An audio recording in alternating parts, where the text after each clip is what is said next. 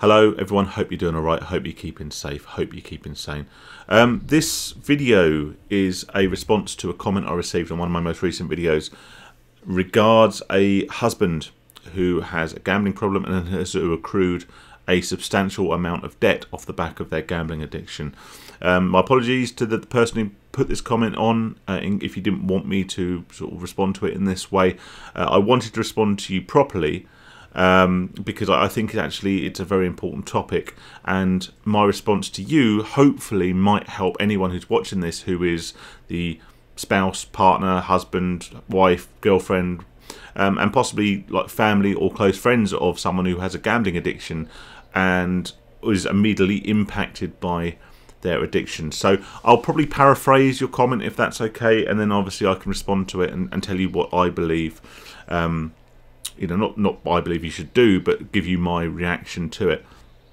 So this person comments and says, I found out that my husband took so many credit cards and loans for sports betting, put themselves 110,000 in debt. It's unclear as to what currency that is, but I get the feeling that doesn't really matter, does it? It isn't the first time, and there's no way they can pay the money back. It's turned their lives upside down, and they don't. And this commenter says they don't feel like they've got a future anymore. They had been checking their accounts regularly, which is, yeah, absolutely what you should be doing, and thought that he was on the right track. So, you know, to paraphrase again, kind of trusted them a bit more. But most recently checked the accounts, and over the last 6 months they've raised this 100,000+ debt. And like I say, that could be something. Obviously, I work in pounds. That could be £100,000. It could be 100,000 SEK or whatever, which is what, £10,000. But it doesn't matter because the principle is the same.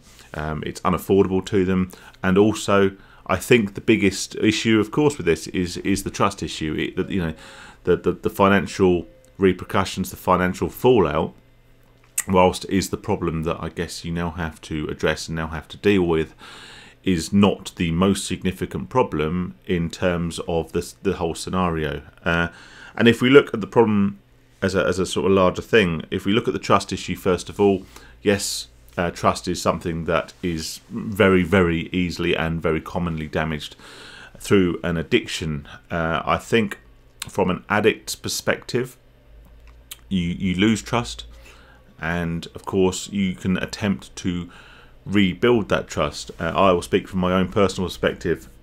My wife, when she found out about my gambling, was absolutely devastated.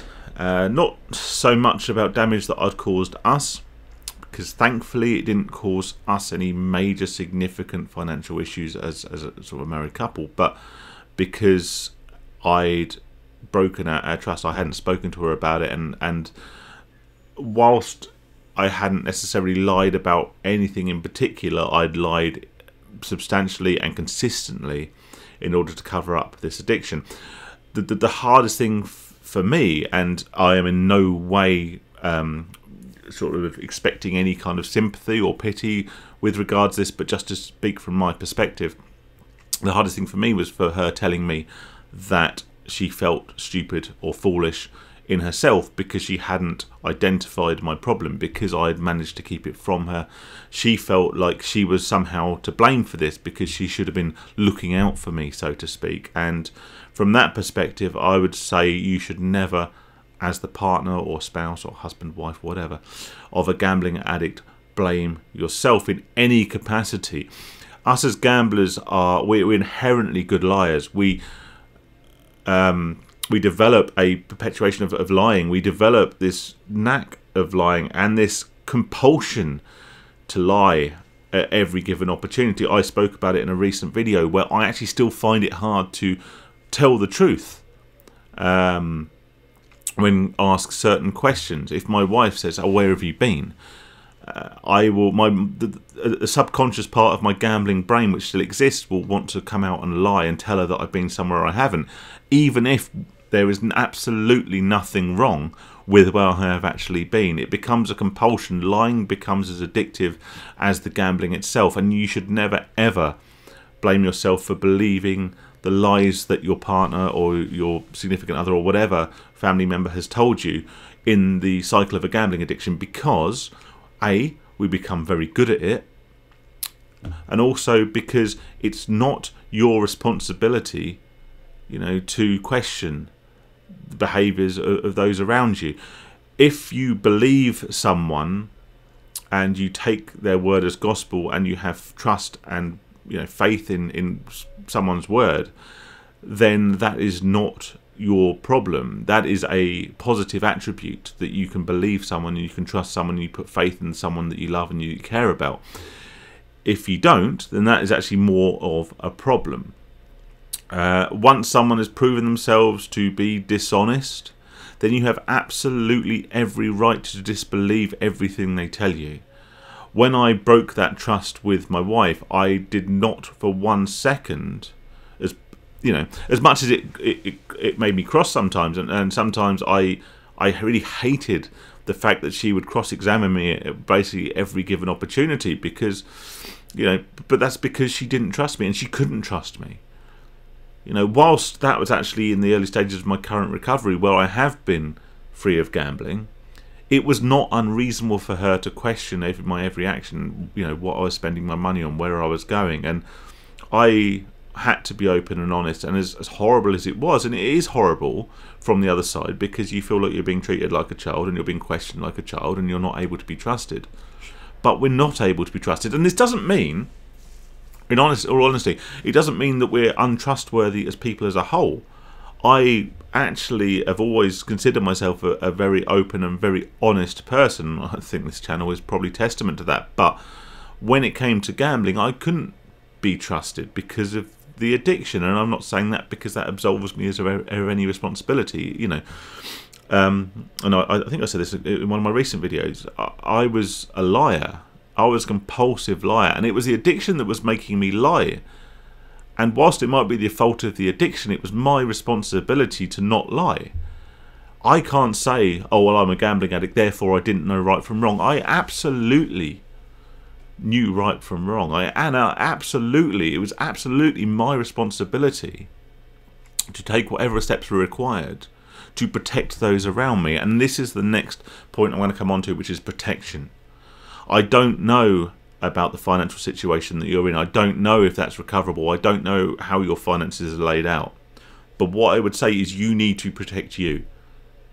You know, your husband might, or partner, whatever, might have absolute best intentions. You know what? Maybe they will this time. Maybe they will sort their addiction out. They'll get into recovery and they'll stick with it and they'll improve their life.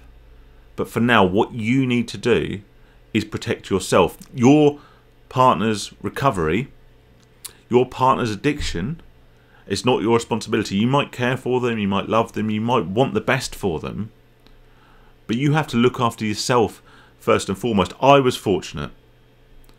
When I confronted my gambling addiction, my wife supported me. She was angry, and there was a lot of horrible, horrible conversations that we had to have where I felt about that big. But we had to have those conversations in order to try and start rebuilding trust. And that trust is rebuilding, but I still appreciate that it's not as solid as it once was. And I also appreciate that trust is fragile. It sounds like you've had your trust broken too many times. And on a completely practical level, like I say, you need to take whatever steps you can now to protect yourself.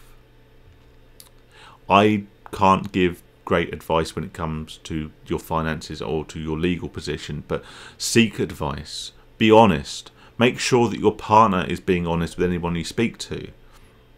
If you want to forgive them, if you want to help them, then that's fine, but do it in a way that is protecting yourself first. In the UK, I don't know if you're UK based, then there is a service I believe called Gamanon. Not to be confused with Gamblers Anonymous, but Gamanon I believe is to help support and protect the partners or those closest to recovering or addicted gamblers. And so do some research. But like I say, the primary thing you have to do is to protect yourself.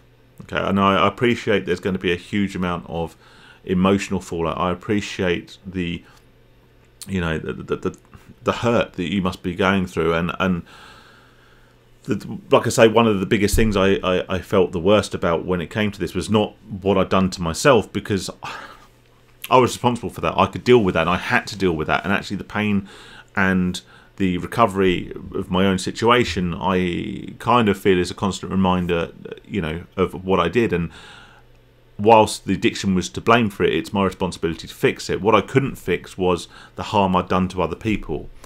So I get where you are. I understand it, and I can only understand it as a second party, but I get it. But from a completely practical level, what you have to do now is protect yourself, look after yourself, and whether that means the financial implications and looking after that side of your affairs, or whether that means getting somewhere where you're going to be looked after, where you're going to be cared for, or whatever space you need to just do what suits you. Yes, it might be harmful to your husband. It might cause their addiction to become even worse, but that can't be your problem. You can't allow that to be your problem. I think I've rambled, but I did want to respond to this properly because it's a very, very serious thing, and I'm speaking from the other side, of course. Look after yourself, and stay safe. Sorry to be cliche, but please just keep yourself safe. And if you want to try and rebuild a relationship with your partner in the future, then that has to be dealt with as a separate issue, and that has to be dealt with through people who are far smarter, far more educated, and far more qualified to talk about relationships and stuff than I am. So please just, first and foremost, look after yourself. That's it. Good luck. Wishing you all the best. Take care.